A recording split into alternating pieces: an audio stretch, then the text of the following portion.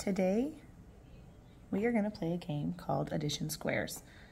In order to play this game, you're going to need a board, a marker or color of some kind, preferably two, and two 10-sided dice or a deck of cards.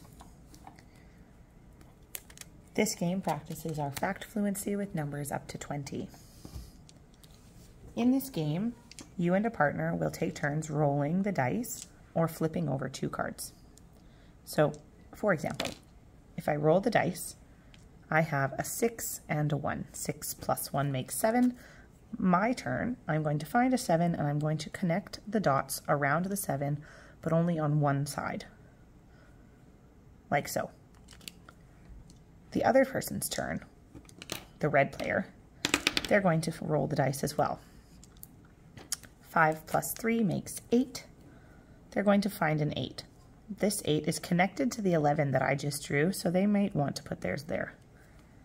Eventually, they will continue to roll the die. They will take turns or flip over two cards. You can do the same thing with two cards and do 6 plus 3 makes 9 if you do not have 10-sided dice.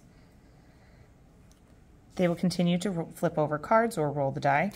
And let's say, for example, this person has made this box look like this.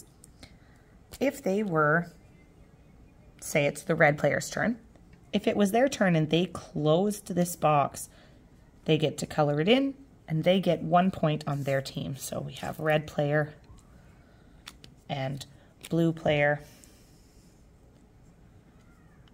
Red player gets to collect 1 point. The point of this game is to continue collecting points and practicing those facts up to 20 in order to build our fluency so that we don't have to count on our fingers or use a number line. Happy playing!